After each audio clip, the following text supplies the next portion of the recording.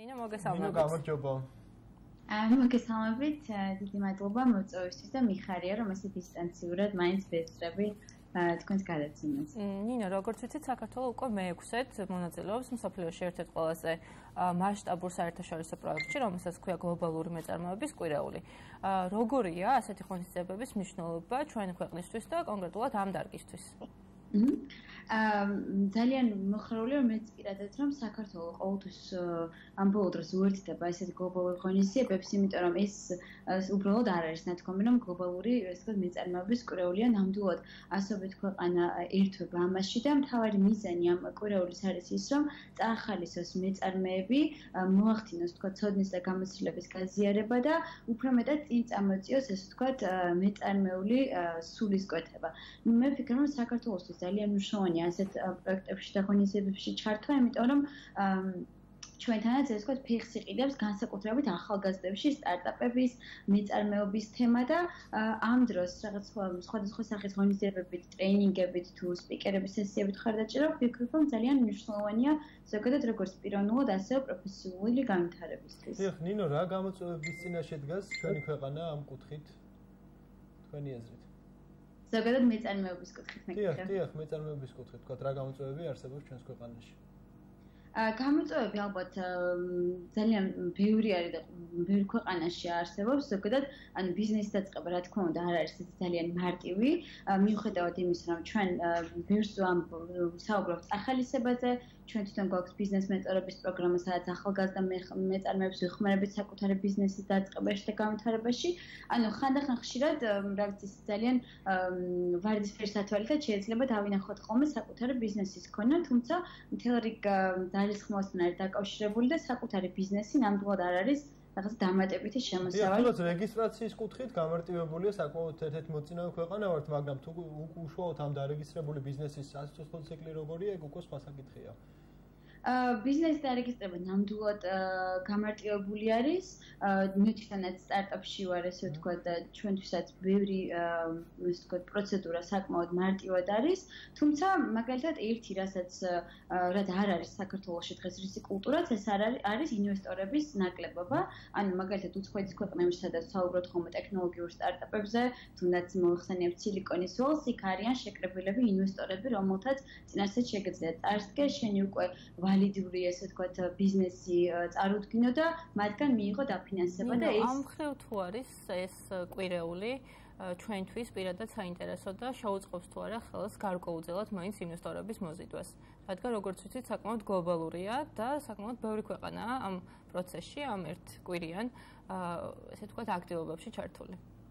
ჩემთვის ახლა რთული არის თქო თვითონ ეს კვირეული შეუწყობს თუ არა ინვესტორების მოზიდვას ხელს, რაც ნამდვილად არის ფაქტი არის ის, რომ ეს კვირეული ახალისებს ზოგადად საქართველოს შიგნით ადამიანთა ეგრეთ წოდებულ ნეტვორკინგს, ამ შემთხვევაში დიდი კომპანიების, მცირე კომპანიებთან და ალბათ ისეც ერთი მხრივ ახალისება, იმიტომ რომ ინვესტორი არ არის მაინც და მაინც უცხოელი, შეიძლება ქართულ კომპანიებმა შექმნათ ფონდი, რომელიც იქნება საინვესტიციო კერძო ფონდი სტარტაპებისთვის და დამწყები ბიზნესებისთვის. ნინო, ასე კვირეულის ფარგლებში დაგეგმილი ღონისძიებები ძირითადად ფოკუსირებული იქნება ქალებისა და ახალგაზრდების სამეწარმეო უნარების წარმოჩენის მიმართულებით. და თქვათ, რატო არის ამ მიმართულებით მნიშვნელოვანი მუშაობა საქართველოში? ზოგადი ტენდენცია არის ესეთი, რომ ქალები სამწუხაროდ ნაკლებად არიან წარმოდგენილი ლიდერულ პოზიციებზე და განსაკუთრებით ბიზნესის მიმართულებითაც და ამ მხრივ ახალისება ნამდვილად საჭიროა, თუმცა რა თქმა უნდა, ქალების ახალისება არ ნიშნავს მამაკაცების არ წახალისებას. შესაბამისად, ეს კვირეულის მე ვფიქრობ, როგორც სხვა პროგრამებიც საკმაოდ ესე ვთქვათ, მრავალფეროვანია თავის მხრივ.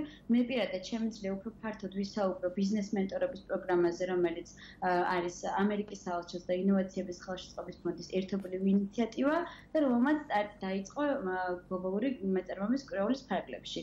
ჩვენთანაც აქცენტი მაკეთებოდა გოგონების და ქალი დამწყები მეწარმეების ახალისებაზე და მონაწილეთა 70% არის ესე ვთქვათ დიდრობის ცქეს წარმოადგენელი. თუმცა ეს არ ნიშნავს იმას, რომ ისინი არიან ამ პროგრამაში, ვინაიდან არიან ქალები, არამედ იმიტომ, რომ დაიმსახურეს და თქვათ ჩვენ ვხედავთ მათში ძალიან ესე ვთქვათ ჭკვიან, ძალიან მოტივირებულ ადამიანებს, რომელთაც შეუძლია ქონდეთ საკუთარი ბიზნესი. ნინო, როგორც ვიცით, თქვენი პირადი გამოცდილება შეგვიძლია გავაზიაროთ და ვისაუბროთ თქვენი წამოწყობის შესახებ, რომლის სახელიც არის ტრაქტორი, როგორც ვიცით.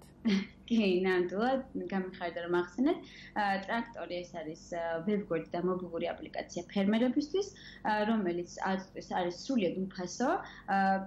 ფერმერებისთვის უკვე 11000-ზე მეტი ადამიანი არის დარეგისტრირებული, მათ შორის აჭარიდან ძალიან ბევრი მომხმარებელი ყავს. ტრაქტორი ფერმერებს აწვდის ინფორმაციას, ეს იქნება, თქვათ, როგორ უნდა ჩაატარონ სხვადასხვა ღონისძიებები, ეს იქნება კალენდარი, უფასო ონლაინ ცხელი ხაზი თუ ონლაინ კონსულტაციები და ამასთანავე სასოფლო-სამეურნეო საშუალებების ონლაინ მაღაზია, სადაც შეუძლიათ სხვადასხვა მთავარი ძირითადი მომწადებლებისგან შეიძინონ პროდუქცია და ისარგებლონ სახლში მიტანის სერვისით. რამდენიმე თვე არაც დავიწყეთ, საკმაოდ თამამი განაცხადია, რომ ეს შექმნა პლატფორმა სოფლის მეურნეობის სფეროში, თუმცა უკვე ვხედავთ გარკვეული სახის შედეგებს და ძალიან გვიხარია, რომ წინ კიდევ ბევრი რამ გველის. ანუ ესე იგი გამოხმაურების დონე საკმაოდ მაღალი აქვს ამ კონკრეტულ აპლიკაციას. როგორც თქვით, ასევე საინტერესოა ისიც, რომ ამ კონკრეტულად ამ მეწარმეობის კვირეულის განმავლობაში მსგავსი აპლიკაციების ან თუნდაც ვებ პლატფორმების შექმნის კუთხით რამდენად შეუწყობს, თქვათ, ეს დრო ამ საქმიანობას. რამდენად შეიქმნება მსგავსი აპლიკაციები, თქვათ, თუ არიან ესეთი ადამიანები, რომლებიც, თქვათ, დაინტერესებული არიან და უკვე გადაწყვეტილი, ესე ვთქვათ, უკვე აქვთ ჩამოყალიბებული ინტერესი, რომ მსგავსი საქმიანობა განახორციელონ. ჩვენ ბიზნეს მენტორობის პროგრამის ფარგლებში გვყავს 12 მონაწილე, 12 ახალგაზრდა დამწყები მეწარმე და მათგან 3-ს აქვს ტექნოლოგიების მიმართულებით იდეა, სტარტაპი. ერთ-ერთი არის, რომელიც ასევე ტექნოლოგიებს და სოფლის მეურნეობას საერთიანებს. გვყავს ასევე სხვა განათლების, სოფლის მეურნეობის, ვთქვათ, ხელოვნების სხვა მიმართულებით მოღვაწე ადამიანებიც. თუმცა ჩემთვის პირადად ტექნოლოგიები ძალიან ახლოს არის და ამ ჩვენს პროგრამაშიც ბევრი რამ არის ტექნოლოგიების შესახებ. ზოგადად გლობალური მეწარმეობის კვირეულის ღონისძიებები საკმაოდ მრავალფეროვანია, რომელიც ამერიკის საელჩო და სხვადასხვა ორგანიზაციები აწყობენ და აქაც ბევრი დრო ეთმობა ტექნოლოგიებს, იმიტომ რომ დღეს რეალურად შეგიძლია ნებისმიერ წერტილში იყო და აკეთო შენი სტარტაპი ტექნოლოგიების დაფუძნებული და იყო გლობალური პროდუქტი.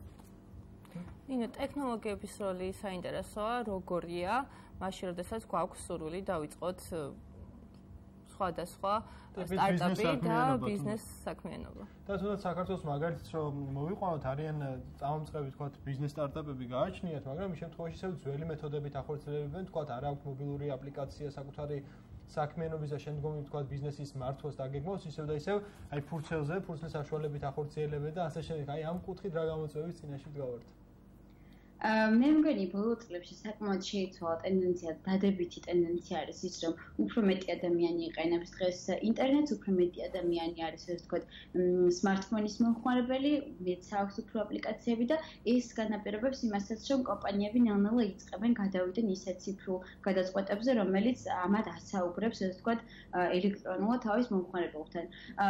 ვფიქრობ, რომ ტენდენცია, მე მგონია, რომ საკმაოდ მატულობს, რა თქმა უნდა, ყველა კომპანიას არ აქვს თავისი აპლიკაცია, არ აქვს ვებგვერდი, თუმცა ასევე არც ნიშნავს იმას, რომ აპრიორი იყო ბიზნესი 21 საუკუნეში, გაძალებდეს, რომ ქონდეს საკუთარი აპლიკაცია, თუ შენ ამის საჭიროება არ გაქვს. ანუ ტექნოლოგიები უნდა წარმოვიდგინოთ როგორც ხელსაწყოთ, არა როგორც უბრალოდ გადაწყვეტა. ანუ უნდა მოარგო ის შენს ინტერესებს, შენს საჭიროებებს და იმის მიხედვით გადაწყვეტო, გჭირდება თუ არა აპლიკაცია, რისთვის გჭირდება ეს აპლიკაცია, იმიტომ რომ უბრალოდ შექმნილი აპლიკაციებით არ გჭირდება, ხო, რომ უბრალოდ ვთქვათ, მოვინიშნოთ, რომ აპლიკაცია შევქმნით ჩვენი ვებგვერდისთვის და მე მგონი საკმაოდ კარგად ვითარდება ყველაფერი და თვითონ დეველოპერების კუთხითაც საკმაოდ დიდი წინსვლები გვაქვს, ანუ ბევრი ინჟინერი არსებობს, პროგრამული ინჟინერი დღეს, რომელსაც შეუძლია iOS-ის ან Android-ის აპლიკაციის შექმნა და ვებგვერდების თავისთავად. ნინო, ძალიან დიდი მადლობა თქვენ.